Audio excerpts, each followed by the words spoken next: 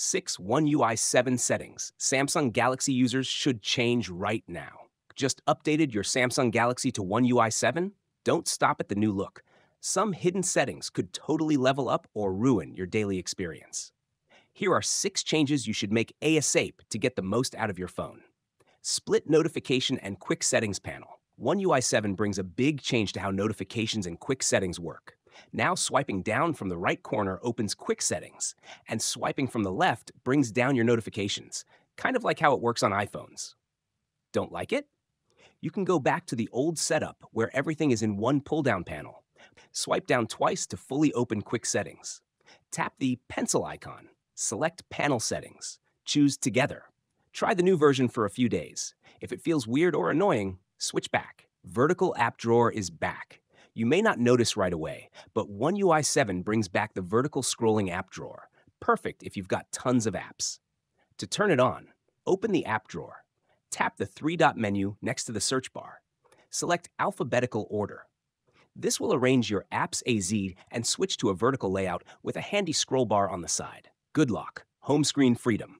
If you use GoodLock, you should. It just got better with One UI 7 and Android 15. The Home Up module is the highlight here. It lets you break free from boring grids, place icons, stickers, widgets anywhere, customize the dock, hide it or add up to 9 shortcuts, change animation speeds and physics like stiffness, friction, and damping. It's a customization dream, more powerful than many custom ROMs. Now bar equals live info at a glance. Meet Now Bar, Samsung's version of Apple's Dynamic Island and live activities. It shows real-time info like music playback, maps directions, or sports scores on your lock screen or status bar. To tweak it, go to Settings, Lock Screen and AOD, Now Bar.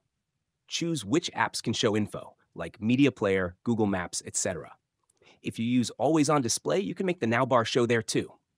Go to Always On Display Settings, enable Show Now Bar, mini lock screen widgets. Full screen lock screen widgets are gone. Now you get mini widgets instead. While they're smaller, they're always visible, which is a nice touch. To add them, long press your lock screen and unlock when asked. Tap Add Widgets to choose from options like Battery, Gallery, and Calendar. You can add up to 2 mini widgets. Also, tap the clock to customize its look. New fonts and themes are now available in One UI 7. To sync camera filters that don't suck. I usually avoid filters in the Samsung Camera app, but One UI 7 changes that. Now you can create and tweak your own filters. Adjust temperature, saturation, contrast, and grain. Create custom filters using any photo as a base. Set different filters for your front and rear cameras. If you're into photography or just want your pics to have a certain vibe, this is a great new tool. One UI 7 is more than just a pretty update. It hides a bunch of useful features that can seriously upgrade your Galaxy experience. Dig into these settings right after the update to make your phone feel fresh, fast, and fully yours.